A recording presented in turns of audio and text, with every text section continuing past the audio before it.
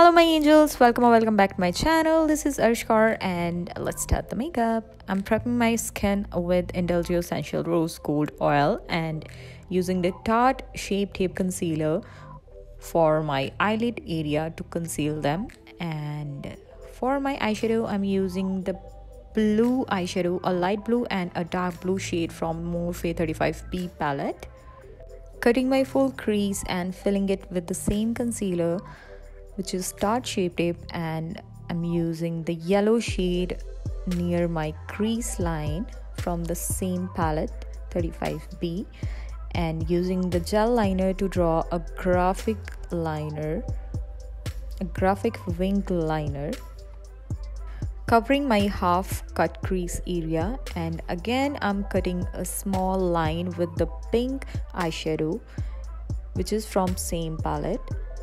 Fill in the whole eyelid area with this neon pink shade except the outer corner, because I am blending a much darker color into my outer V, and draw a wing liner.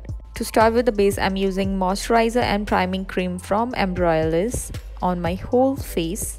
And for my pigmentation and dark circles, I'm using this MAC Conceal and Correct palette and blending it on my affected areas.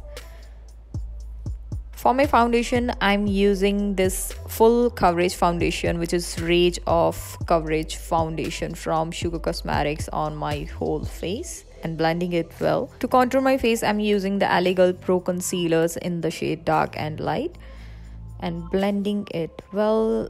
Remember that blending is a key of your makeup. And setting my under eye area with the translucent powder from Laura Mercier, and using the kohl pencil, which is a black kohl pencil from Sugar Cosmetics, and blending my lower lash line with a darker blue and a light blue color, and using a light yellow shimmery color from Morphe 35B palette into my inner corner. And for my blush, I have used this single blush from Sugar Cosmetics, which is a pink peach blush and my favorite. And now time for my favorite part, which is a highlighter. It's a beautiful highlighter from NARS X Orgasm palette. Look at that glow.